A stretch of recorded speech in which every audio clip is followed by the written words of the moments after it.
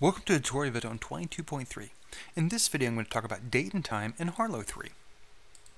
Harlowe provides 4 different macros for getting the current date and time. Current date, current time, month day, and weekday. The macro current date gives the current date from the player's system clock as reported by their browser. So we see here the current date as I'm recording this is Monday, May 13th, 2019. The macro current time gives the current time from the player's system clock as reported by their browser. And the current time as I record this is 9:21 p.m. The macro month day gives the current day within the current month from the player's system clock as reported by their browser. The current day of the month is 13, which we know because we saw from earlier it's May 13th. The macro weekday gives the current day within the current week from the player's system clock as reported by their browser. The current day of the month is Monday, which we already know. So what can we do with all of these? Well, we can test the current date, the current time, the month day, or the weekday and do something from that.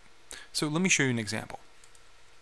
To only allow content on a certain day of the week, for example, the use of the weekday macro could be used with an if macro.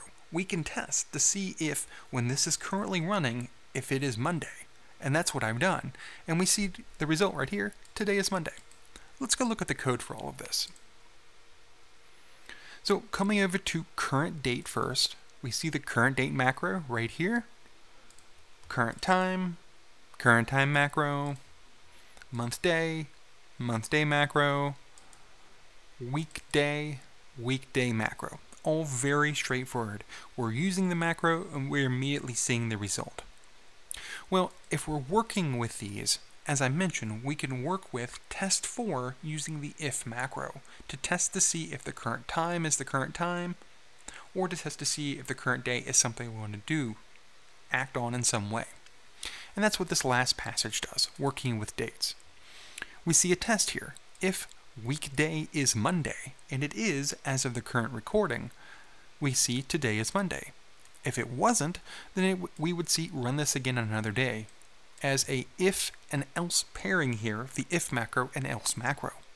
So this is an example of you working with dates. For example, if we wanted code that only ran on a certain day, or if it produced a certain result when run on a certain day, we could use these 4 functions to do that. Especially more month day and weekday, getting a certain number or getting a certain day, and then acting on those in a certain way. For example, if we wanted something that could be run every day during the week and it produced a slightly different outcome each time, we could do that here.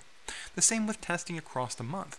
If we wanted something to test to see if the player's current date within the month was a certain number, we could do that.